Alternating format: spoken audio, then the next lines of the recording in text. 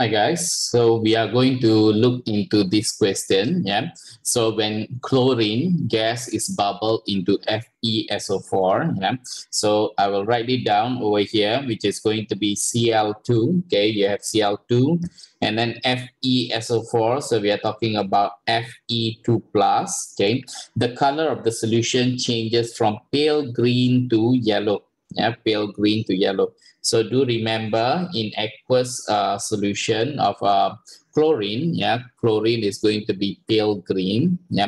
So it is slowly changing into yellow, yeah. So most likely, yeah, if you look at Fe3 plus, okay, we can actually say that Fe3 plus is probably changing into Fe3 plus, yeah. So Fe2 plus changing into Fe3 plus, okay, because Cl2 can be an oxidizing agent, yeah. But okay, later we'll check using the E values, yeah.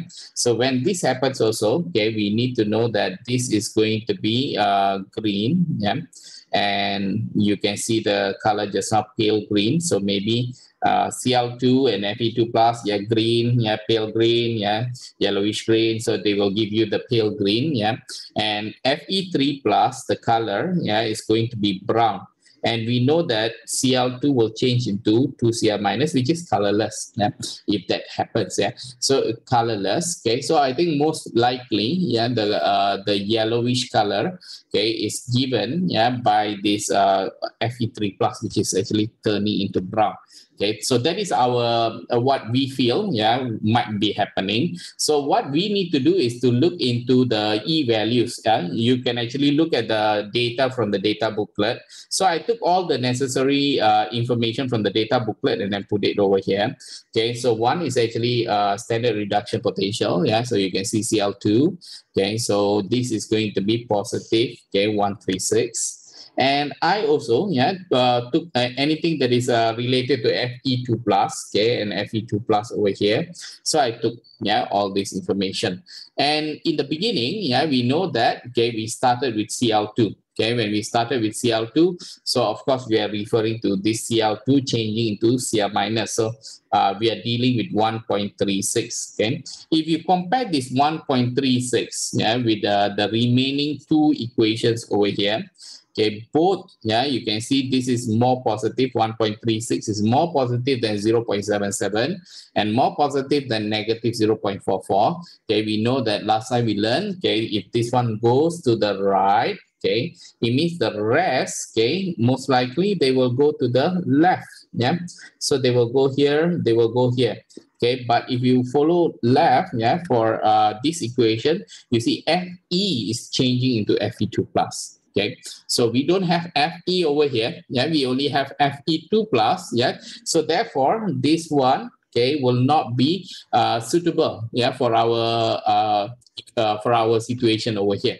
Okay, the one that is going to be suitable over here is going to be the one, okay, that these two equations here, half equations over here, okay, which is going to be what we are going to use. Yeah. So if you want to mention about here, yeah, you can see that, okay, we know that Cl2, okay, they will actually receive the 2 electron, okay, they will give you 2 Cl minus, okay, we maintain positive 1.36.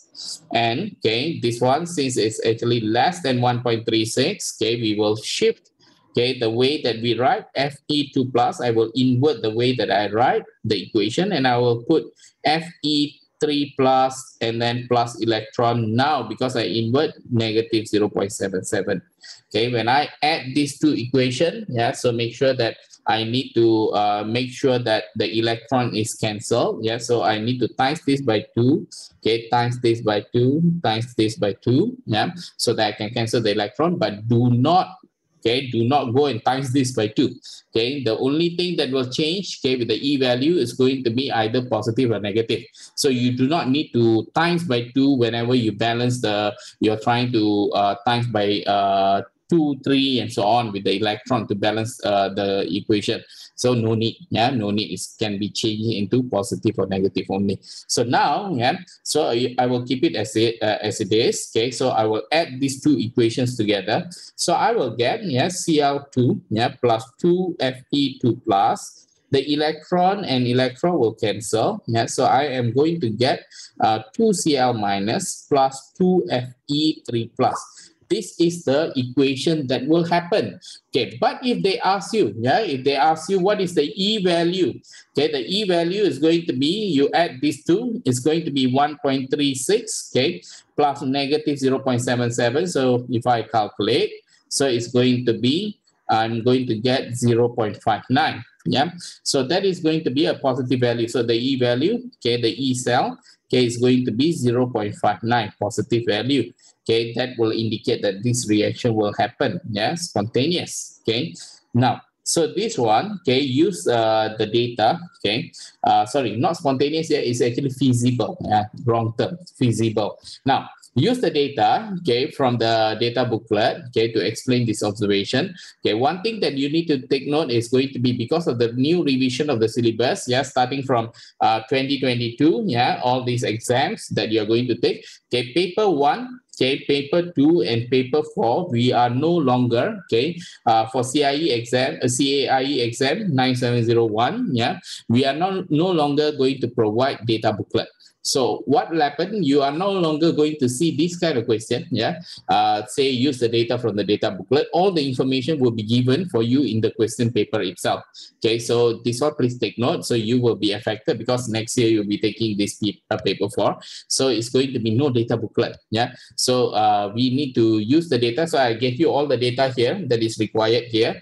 So I have shown you here. So what we need to do, we need to include an equation in your answer. Yeah, so you need to mention, yeah, so these two equations that I use, okay, so you write down Fe3 plus electron to give you Fe2 plus positive 0.77, okay, and then Cl2, okay, plus 2 electron give you 2Cl minus positive, okay, 1.36, okay, that's the E value, okay, so, and then, okay, you can just say, okay, Cl2, okay, will oxidize, okay, oxidize Fe2 plus, okay, to become Fe3 plus, okay, therefore,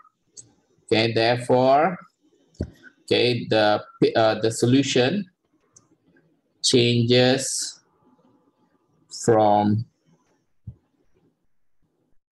pale green to yellow. Okay, so the full equation, the full ionic equation is, okay, you can write down Cl2 plus 2Fe2 plus to give you 2Cl minus plus 2Fe3 plus. You take from here.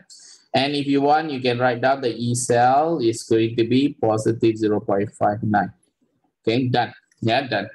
Now, so the next question, yeah, so we'll go for the next question. Yeah, so if a solution, yeah, of a chloride ion is added, okay, to this complex, okay, and equilibrium is established, okay, so this one we are looking into Caie step, yeah, so this one we have learned, okay, which is going to be related to stability, yeah, so we are going to use this Caie step, yeah, Caie step, stability constant, yeah. So a stability constant, okay, we need to consider, okay, the equation, okay, something like what we have learned under further aspects of equilibrium. Okay, so therefore, okay, so when we write the Caie step, okay, we write, okay, Fe, okay, this one Cl 4 minus, okay, so I think I still put S to show that this is going to be, okay, concentration, okay, to the power of 1. Okay, I will not include water, yeah, because water is going to be in large excess, okay, so we are going to regard this as constant, yeah, so water will not come in this equation. So divided by, okay, concentration of, okay, I'll write down Fe H2O 6, and then they put 3 plus, just to show it's a concentration. I'll put a bigger, okay, bigger bracket over there. And then, okay, times with Cl minus, okay, and then to the power of 4 because there's 4 there. That is going to be our expression. The important thing to note is going to be do not include water. Yeah, that is important. Now, for the above equilibrium, okay, the numerical value is going to be given.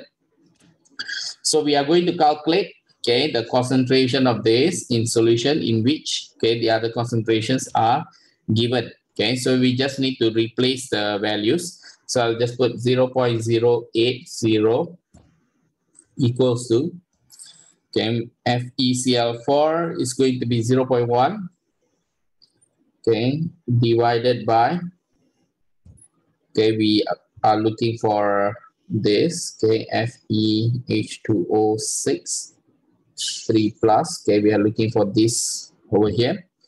Cl4 is going to be Cl negative is going to be 2, yeah, 2 to the power of 4.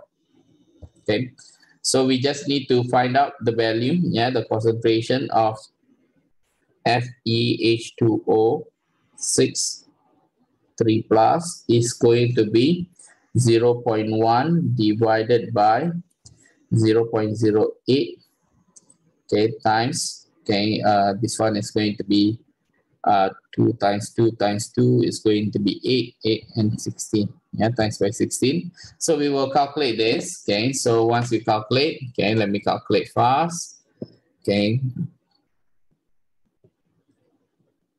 so you will get 16 times 0.08, 1.28, so 0.1 divided by 1.28, so 0.1 divided by 1.28, you will get 0.078125. Yeah, so we want to have that, okay, in 3 significant figures. Okay, you can just write down as 0.0781 mole per dm cube, or, okay, you can write down as 7.81, okay, 1 to 10 negative 2 mole per dm cube.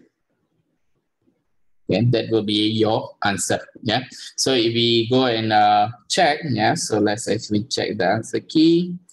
Okay, you can see, okay, 0.078, okay, 1, so which is correct. Okay, and then this one is over there. Okay, and if you compare, okay, you quote the values and then Fe2 plus, Fe3 plus, okay, so Fe2 plus, Fe3 plus, all correct. Yeah, so that's it, guys. Yeah, thank you.